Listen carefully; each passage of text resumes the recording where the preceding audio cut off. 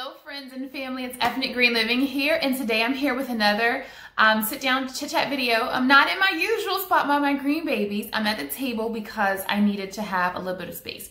So today's video is going to be another gardening video.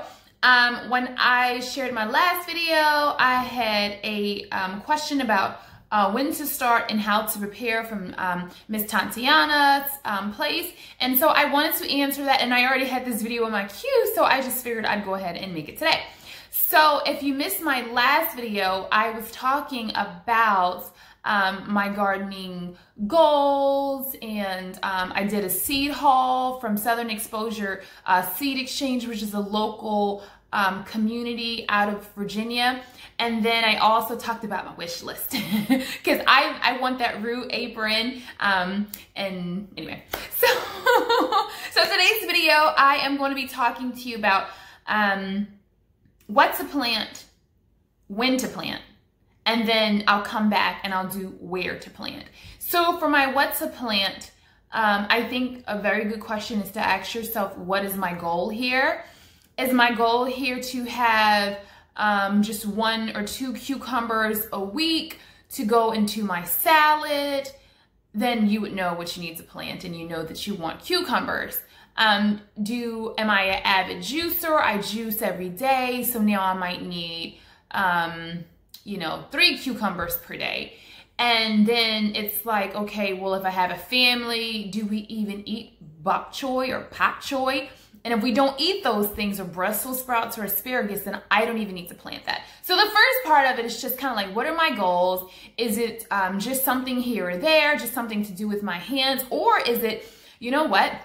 We're going to eat 75% of this garden, and what we're not eating, we're going to eat 75% fresh of this garden, and the rest of it we are going to preserve for the fall. We're going to be saving up onions and root vegetables in my root cellar or my DIY cellar. So again, when you know what your goals are and what your whys are, I think that's a really good place to start. Then second, like I said, what do I like to eat? There's no sense in planting things that you don't like to eat unless you have a lot of space and time and money. If you have that, experiment with everything. You might find that there's something that you thought you didn't like, but now that you really like. However, if you're just kind of starting out or short on time or short on money, plant what you know you like. Cucumber, tomato, pepper, things that are going to be more expensive for you to buy in a store. So if you can get potatoes, maybe $1 for 3 pounds or something like that, I'm just saying that, then maybe you don't want to spend the time for potatoes. But if you know it costs you $2 or $3 for an organic pepper, you might want to grow like 3 or 4 of those bad boys. So anyway, and what do I want to plant? So for me, my journey was, what are my goals? What do we like to eat? What do I want to plant? And then I bought the seeds. Okay, when to plant? So that's what we're going to kind of get into now.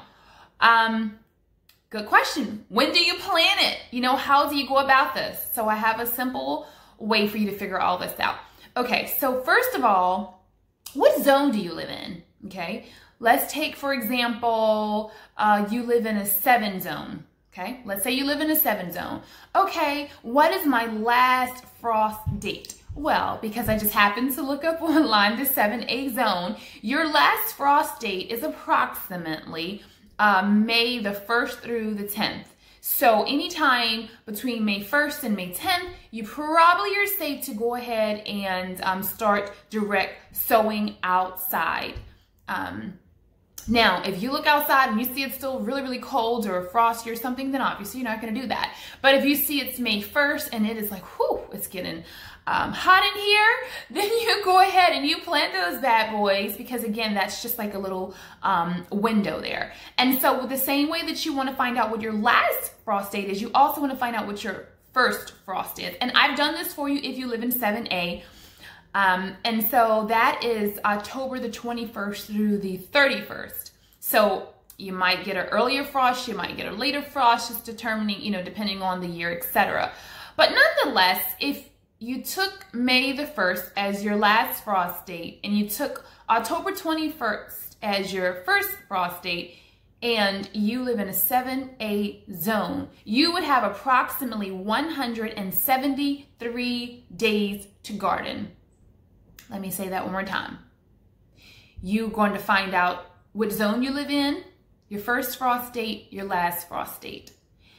Based upon a zone that I just randomly picked out the blue, I calculated the first date to the last date, and there are 173 days. Why is this important? I'm glad you asked me. I'm gonna tell you. Okay, when you grab a pack of seeds, typically, if you look on this English lavender, it actually does not say on this particular one. However, if you let me go a little bit further, I will show you this one for the common sage. And if you look closely, right here, it says 75 days. 75 days. Now, some people have a longer growing season. The people that live in the tropics, they live in Florida, they live in, you know, different places like that. They have a longer season, so this is not necessarily applicable to them. And then some people who live further or higher up north have actually a shorter amount of time. So instead of like 173 days, they may have something like 100 days. But when you see that it takes 75 days just for this to kind of be ready, it gives you an idea already of where you need to be. So let's say you want your harvest in June.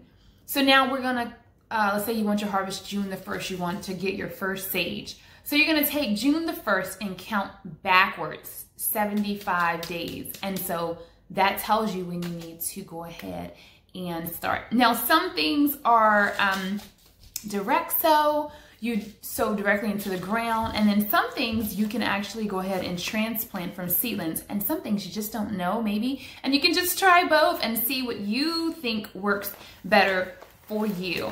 So with that being said, the next question was how to prepare. So how to prepare is being wise, being knowledgeable about the days, about the dates, and about what seeds you have. And so I know there's a lot of people who do a lot of swaps and stuff. And so seed swaps, and I'm actually going to be hosting my own seed swap.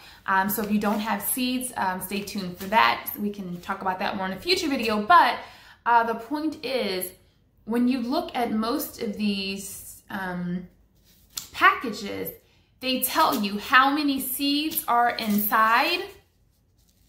Approximately, this one says about 230 seeds. For the bigger months, about 200 seeds. Now, something like the zucchini, it's 30 to 40 seeds. So it does matter how many seeds, because now if you're going to be making zucchini bread for everybody and their mama, okay, you know, you might realize, you know what, I need 2 packs of zucchini seeds. Or you may realize, you know what, this butterscotch or butter crunch lettuce has 400 seeds. So you know what? I don't actually need 2 packs of this. I think I can actually get away with just 1 since I have so many. So looking at the seed packet really does give a lot of information as far as when to start and how to prepare. This one says 55 days. It tells you how many seeds. And then it goes on to talk about the temperature. It says lettuce may survive 20 degrees Fahrenheit or lower. It tells you how to cultivate it. It tells you when to harvest it, and it tells you how to save seeds. But then also, if you turn around, it talks about the sowing temperature, the sowing depth, the space planting, the row spacing, full or sun. So it really gives you a lot of details on the back of your seeds here, if you will, you know, take a look. Oh, that's upside down. Or is it not upside down? Okay, so I won't go through every single packet because these are the packets that are original to me, and I did again do a seed haul already. So I'm gonna be going based upon the seeds that I picked up. Now I picked all these up last year, and you guys know I prefer organic seeds and organic food. It's just my preference. Everyone's a little different. I want to share something else with you about seeds before I get into, you know, I'll come back to this. What I want to share is I did a little cheat sheet for myself, and they have these like really cool charts, and I think I'll invest in that next year. But this year, I felt like there was enough stuff that I needed and wanted that I didn't need to spend any extra money. But they have a really good chart that's amazing. And I think in the chart, you kind of put in your frost dates and it tells you your dates. But this is what I did. And it may work for you. It may help you. It may not. What I did was I wrote down June crop and July crop, because once I take some things out, I want to have something else going in so I can just maximize the space and the time and the garden season, again, since I want to eat this and I want to save a little bit away as well. Okay, so what I did was I wrote my June crop and then I wrote 90 days out. So I needed to start, if something said 90 days, which I have something here. Okay, so this small sugar pumpkin is 100 days. Whew. And this Cherokee purple tomato says 85 days. Okay, so we'll just use a mix of those. So in order for me to get those around June 15th, I would need to plant them March 15th. You see what I'm saying? And so if you had something that was 80 days, like, let's say, for example, these Brandywine tomatoes. No, this says 74 days. But in order to get this in 74 days, if I want to have this on June the 15th, I needed to plant it around March the 25th. So for something that was about 70 days, like these California Golden Wonder sweet bell peppers, since they're 70 days, if I want them June 15th, I need to go ahead and be planting them around April the 5th. For something that's 60 days, it would be April the 15th, which are these ground cherries. For something that's 50 days, will be planted around or about April 25th. For something that's a 40-day, you'd be planting those around May. So that's just kind of an idea of when, you know, how things would work out. Just kind of looking at those numbers. No, thank you, sweetheart. Thank you. So I hope this is helpful for you. It might sound like a lot, but it's really easy. It really is. And I think if you would just know your those frost dates in your zone, I think that you would see it's really easy to count backwards and just figure out when you should start everything. And so for me, the way that I'm kind of grouping my seeds, I do have a lot of my herbs together in one spot, but then after that I kind of have everything grouped together according to when they need to be sown, to make sure that those things can be sown first and or can be started inside in like a greenhouse. If you wanted something before July, you could get gardens, you know, a lot earlier if you started, you know, from the greenhouse or started indoor with maybe grow lights or heat lamps or something like that. So, oh, okay.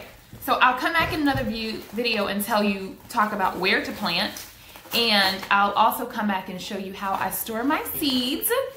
And I also want to just mention something because your girl's a little special. And so I was not, you know, somebody had gave me some seeds and I was all excited, like, oh my gosh, right? And then I was like, oh, like they're old. And I thought that if they weren't brand new seeds, you couldn't use them, like they wouldn't grow and they'd be old and stuff. And so what I realized is that you don't actually have to get new seeds every year. You can let them grow from year to year. And they do have different ways online of telling you, I think it's, you put the seeds in water and the ones that float are the dead ones and the ones that sink are the ones that are valuable. And so last year I did plant some of the older seeds, and honestly I didn't get a crop from a lot of them. So this year I'm definitely going to be experimenting. I may bring you along on that process because nothing was worse than thinking you have something that's about to grow, baby, and nothing comes up, okay? But anyway, recently someone gave me some seeds. They're not all organic, but they are untreated and non-GMO. So someone gave me these frosty peas, and these were packaged in 2018. Someone gave me some candy corn hybrid, and I really want a nice corn for popcorn so that we can save those kernels and put them in some big jars, and my kids can have popcorn throughout the year. So I'm definitely looking for that. Now, you guys know that I do have a slight thing with liking everything to be uniform, so all my seeds have the same packaging. I know, it's just me. So I think what I might do is go ahead for all these other seeds and make a seed cover for them all so that they'll all have the same packaging. Anyway, only me. But here is a yellow squash. This one actually doesn't even tell me when what year. But it does give me plans and preparation and harvesting tips. This is another Lake Valley seed. So this person, I guess, really liked Lake Valley. Or Lake Valley. This one was some broccoli rabe. This is a kabocha squash. It's an heirloom. This was packed in 2018. This is a peaches and cream corn. This is packaged in 2018 as well. I got this one and this one at a event, I believe. And this one is cabbage. So it's from the Brassica family. And this one was from 2018 as well. And this one is from the University of Maryland. And it was packaged in 2019, and this is for an organic gourmet mix. So, got a Spanish Utah onion, which is an heirloom, packaged 2018. And then we have some flowers, and I'm so excited about flowers because for the first time, I'm really gonna focus on flowers this year as well. And so I'll be doing some, I'm doing a potager and a cottage garden. So I'll be doing some of this wildflower garden mix. Someone gave me that. Bachelor button, an aster, some cosmos, and I have 2 packs of marigolds. So, these are just some of the older seeds that I have.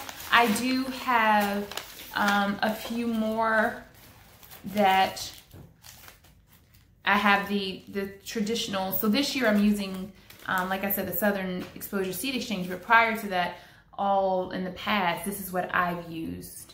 And so I can't show you those because then that would be part of one of my storage solutions. So you'll have to just come back. And when you come back, I'll talk about where to plant, because probably at that point when I talk about where to plant, I'll actually be showing you where I'm going to be planting all of my items.